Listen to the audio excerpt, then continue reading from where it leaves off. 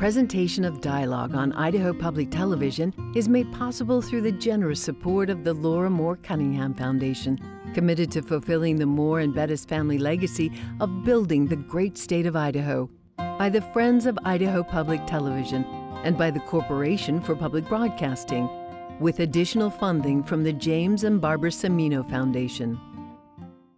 America is an incredibly diverse country. We are obligated to learn about things that are different from us, or we will never be able to move forward as a humanitarian culture. Coming up, a free-ranging chat with author and longtime New Yorker writer Susan Orlean. That's next on Conversations from the Sun Valley Writers Conference. Stay tuned.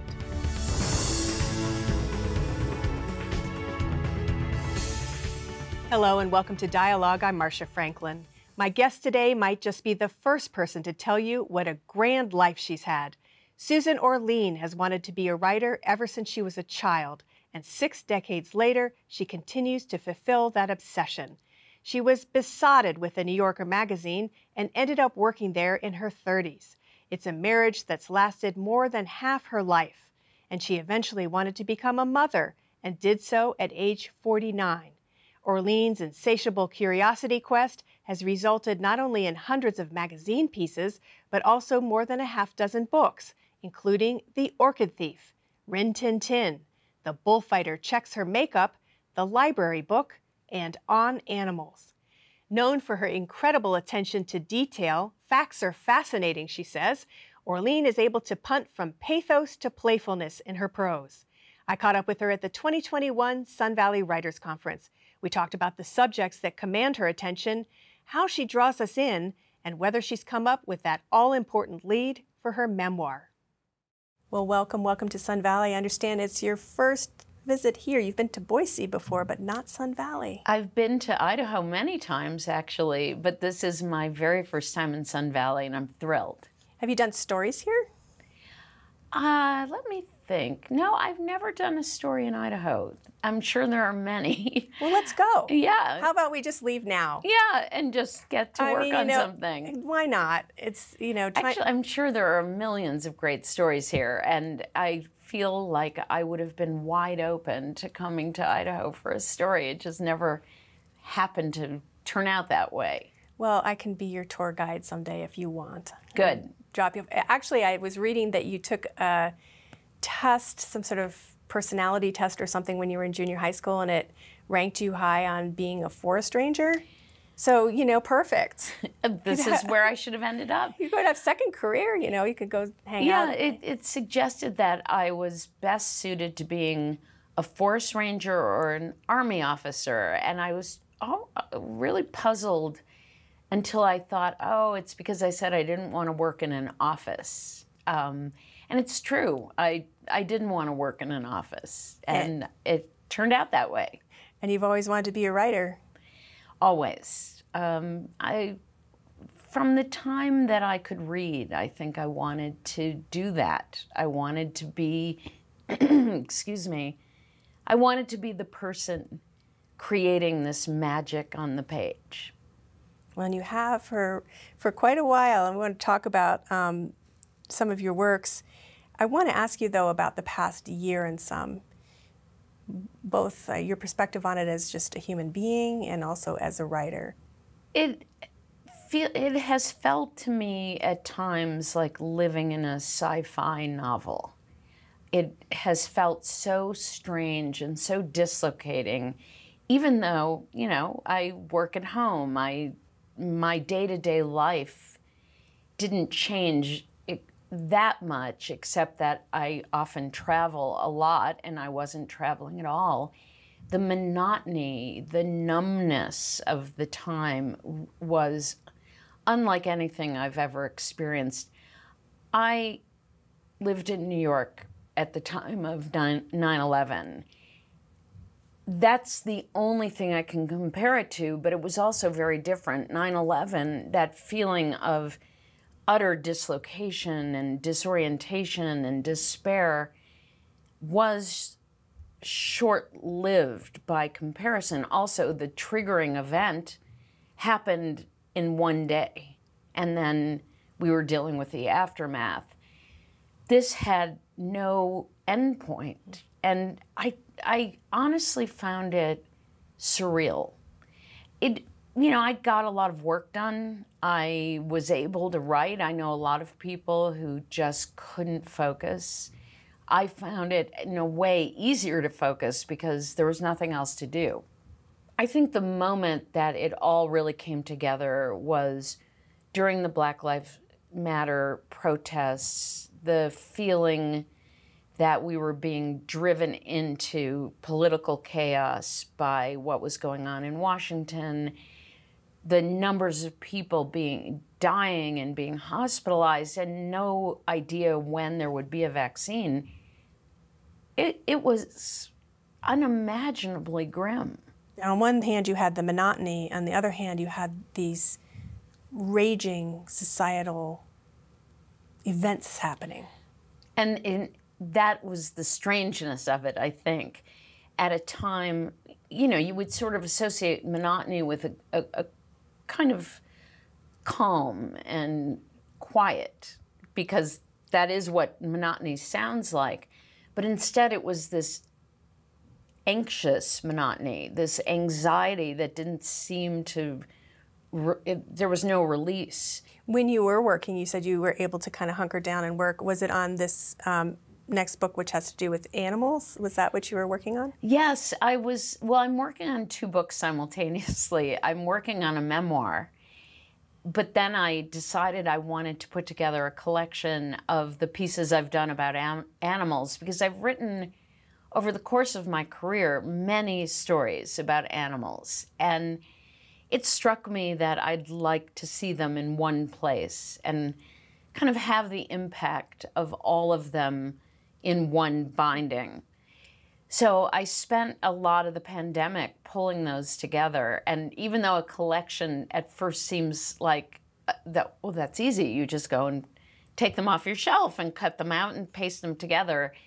It's a lot more work than that. And I was also writing an introduction and a conclusion, making decisions, editing each of the pieces, because you get your second go-round after the piece has been published. Yeah, like on Keiko the Whale. And well, writing about animals and redoing your pieces might have been a wonderful, task to do. Writing a memoir seems a lot more challenging, particularly in a pandemic. But I'd be very interested in reading that. How are you going to curate the pieces of your life into you've done so many things and interviewed so many people? It's going to be a challenge. I'm really intimidated by it. I feel in a way that's a good thing, to put yourself in a position of doing something that's out of what is a normal comfort zone.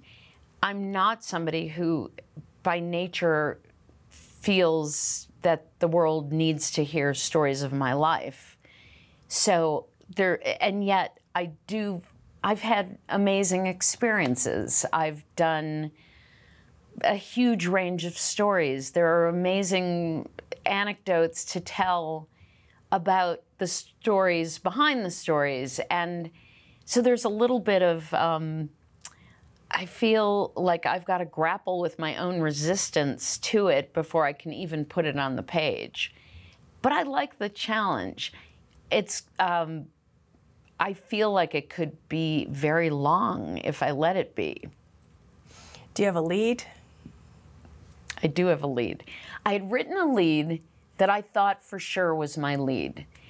And as often happens, I had thought, oh good, I've got the lead, I'm really in good shape. And then one day I looked at it and thought, I don't like this. And one thing I've gotten much better at over the years of being a writer is self-editing. It's a lot easier for me to look at something with a bit of objectivity and say, you know what, that's not that good. So I threw it out and thought, well, now I don't have a lead, and now I'm back to zero. I then sat down and suddenly something just poured out on the page. I like it so much more. And it, for me, it also is this huge key being turned. I have trouble even thinking about a piece or a book until I have that lead written. Then I feel like, well, now I know at least where I'm starting, and I can kind of navigate from here. But until I get that start on the page, I can't do anything else. I have to say, and I want to transition to this book here, in addition to your leads pulling me in, the last sentence of this book dissolved me. And I think it circles around a bit to your memoir writing, and that it has to do with your mother. Right. And you know, this book I gravitated to because I love libraries so much. Mm-hmm. But I found myself as well being attracted to the other story in here, which is about you and your mother and your mutual love of libraries. In fact, her desire at one point to be a librarian. Right. And you're finding, as you write this book about, you know, an arson fire of the library in LA, that it's really as much about your relationship with your mom, who passed away from dementia. And her death came before I completed the book, so there was a particular poignancy to that, to the realization when I began the book. It was this idea that I was doing a detective story. There was a terrible fire at the LA Public Library, largest library fire in American history. Who did it? So I really entered it thinking, oh, this is a kind of classic detective story. I'm going to go back, re-examine this, and see if I can figure out who started this fire and why. And if the person accused really didn't do it, how did he end up being dragged in to this investigation? Not realizing that I was on this other journey of reclaiming and preserving the heart of my relationship with my mom, which began to feel perfectly exemplified by these trips to the library that we took all the time. That was almost a ritual of my childhood that was very special. I never went to the library with my dad. It was a very specific thing. And I can't tell you the number of people who have come to me since this book came out saying, I have that same feeling about going to the library with my mom. I love bookstores, but people don't have that same memory about going to a bookstore because the bounty of a library, the availability, the fact that you, especially as a child, the idea that you can take anything you want. Nobody, I mean, maybe the library has a limit of 10 books, but it still isn't the same as going to a toy store or a bookstore where your mom says you can pick one and you start getting all teary and tantrumy and it's a big issue and it's a conflict and you want two and your mom says no. And my mother was extremely generous, but still the fact that a library had this quality that there was no other place like that. And we shared this experience together that felt like it was enchanted.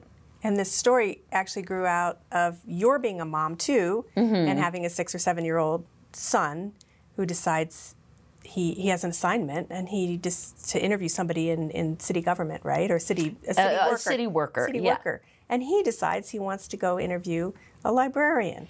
And so his assignment opened up this whole world for you because you went with him, and then you became, besotted all over again with the library experience and went down the stacks, as it were, and made this book. But, again, hearkening back to memoir, your son, were you 49 when you had your child? Yeah.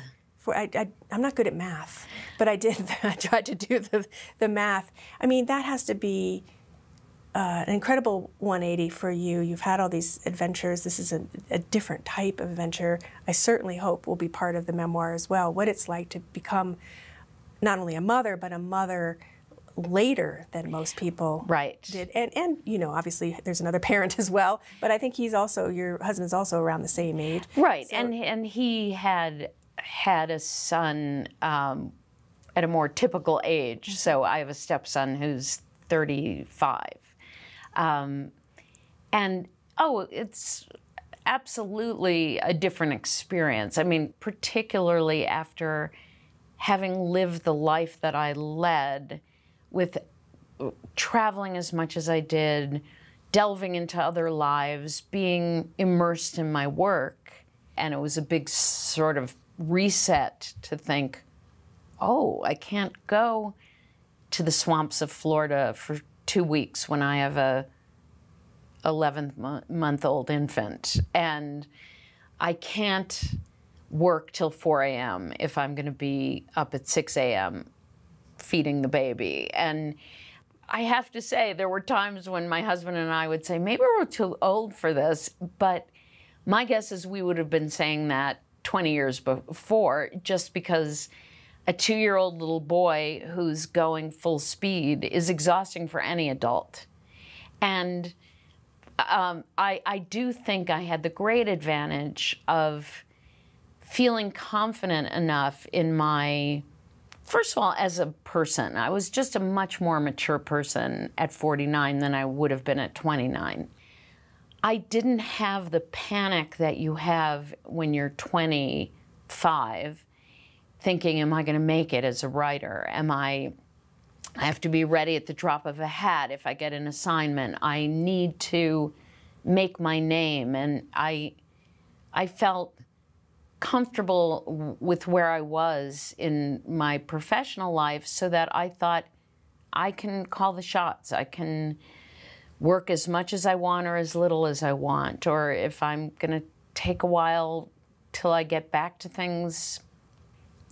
I also think at 49, your hungry ambition has been sated a little. You're not as, I mean, I found it much easier to say, yeah, either it's going to work or it won't, and professionally. He's what, graduated high school? 16. 16? Yeah. 16?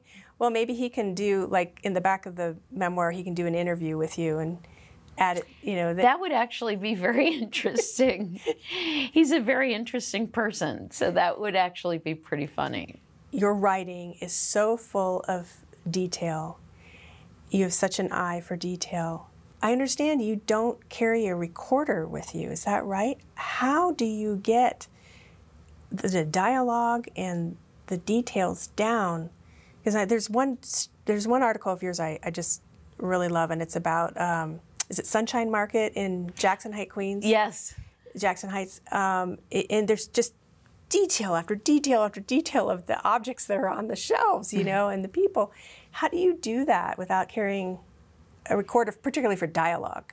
Well, I have very strong opinions about this, and I'll begin with the basic one, which is I feel lucky that I have a good memory, although I certainly wouldn't say just rely on your memory. That would be very risky.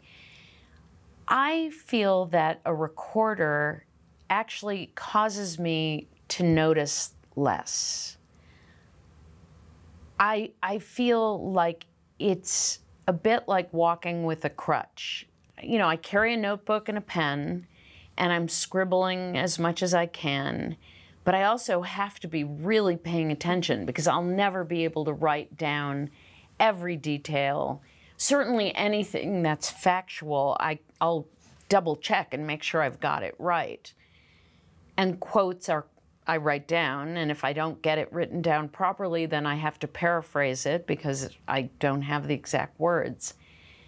I look and listen so much harder than if I had a recorder with me. I also like to spend lots and lots of time with people. With that story that you're referring to, I went to the supermarket every day for about 6 weeks. I had massive You amounts got to know the of Mazzola time. guy, and you know, I mean, Yes, exactly. If I had been recording all of that, I would have had an absolutely unwieldy amount of tape. And I'm looking for the little unexpected moments, so I would have had to have a tape recorder running constantly. that's like making a documentary, Yeah. cinema verite. I mean, you know, just being there Exactly. constantly. You know, and Exactly. you're just observing, but still, for a print journalist, I just marvel at that you're able to get. You must have a great shorthand. That's all I can say. I have the sloppiest, most horrible shorthand. And actually, as soon as I get home, I type up my notes because I know that if I don't type them up right away, I won't know what this line meant and this wiggle. And, you know, I go shelf and I think, what does that mean? If I type it up right away, I can still remember what I meant.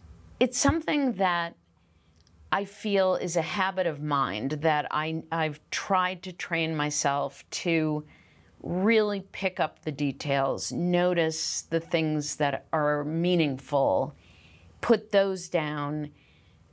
Some of the stuff I can infill. If I was writing a story about our interview and failed to write down the color of the walls, but later thought, I want to say what color the walls were, I can call the hotel and have someone check and tell me, oh, the walls were teal.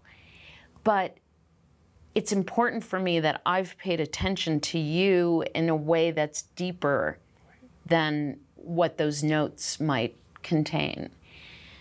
It's scary. There are times when I forget to write or something didn't seem important, but when I sit down to write, I think, that was important and I didn't take good notes, so I've got to make do with what I have. It's almost the cost of absorbing myself the way I do is that there are times when I don't have it down. I didn't write it down because I didn't realize at the time that it was important. As we sit, next year will be your 30th at the New Yorker. If you were to make a simile or describe it as a marriage, this relationship, this 3-decade-long, more than that actually, because you were a freelancer for 5 years before that. Right. What kind of marriage are we looking at? Is it? I feel like it's been an extraordinary relationship and one that you could only dream of as a writer like me who isn't. You know, I say this not to be kind of self-deprecating, but I don't know that I'm the easiest hire. You know, I feel like I so much want to do the things that I want to do, and what they are isn't always so instantly acceptable for publications. I'm not complaining. I'm just saying that there are ways in which I feel like this was the marriage. This was the marriage for me, and I'm so glad they exist and that there was a place where I could do truly what I dreamed of doing. In many ways, I feel like I'm the luckiest writer in the world, that I've really gotten to do what I want to do. And with great editors, great support, and being surrounded by people who are so inspiring. I mean, when I first came to the New Yorker, I used to go into the office library and just look at, they had notebooks of each of the writers over the years. So there was an A.J. Liebling notebook and a,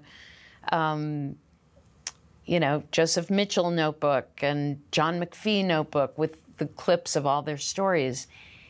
And I just felt that if I could soak in their kind of presence, it was absolutely inspiring. It was completely educational. And it was a bar that was set very high that I dreamed of aspiring to. Being in that environment, how could you do better than that? Wanting to do the kind of work I wanted to do. Well, now there'll be a binder of your work up there for another journalist to look at and say, I want to be like her. Well, that would be nice. That would actually feel amazing. And I've written enough now that it would fill its own notebook. Do you have a name for your memoir yet, or do you know? We have a sort of holding title, Okay. True Story. And we'll see if it ends up with that title. Well, the New Yorker's going to have to fact check it, right? Yes, exactly.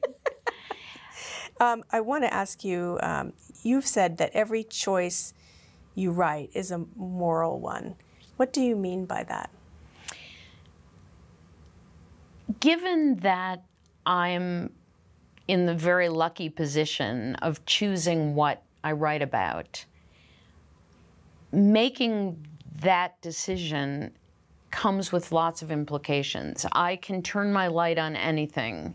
So each time you make a choice, whether it's to illuminate a profession that isn't respected or nobody has ever thought about or is misunderstood, we should be willing to learn about the parts of our culture that seem off-putting to us. It doesn't mean that your decision then is to say, now I love it, but now it's an informed and perhaps more empathetic position. And that's really what, to me, the morality involved in all of this is to say, you need to approach the world openly. All of us are judgmental. I'm incredibly judgmental, but I try my best to learn about what I'm judging. I think it's a huge problem in our society. America is an incredibly diverse country. We are obligated to learn about things that are different from us, people who are different from us, subcultures that are unfamiliar to us, or we will never be able to move forward as a humanitarian culture.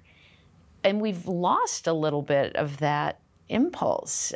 People have drawn into their corners. This is a very complex world we live in with many, many different worlds within it. Well, I know you've opened up those worlds for people with your writing. Thank you. So thank you. And I really appreciate all the time that you've taken with me today. It's my pleasure. It's just been just a delight. Thank you. Thank you. I hope you've enjoyed this conversation with author and New Yorker writer Susan Orlean. She spoke with me at the 2021 Sun Valley Writers Conference. My thanks to the organizers of that engaging event, to all our guests, and to the Dialogue team. If you'd like to watch this interview again, or any of the nearly 70 conversations I've taped over the years at the Sun Valley Writers Conference, check out our website. Just go to idahoptv.org and click on Dialogue. For Dialogue, I'm Marcia Franklin.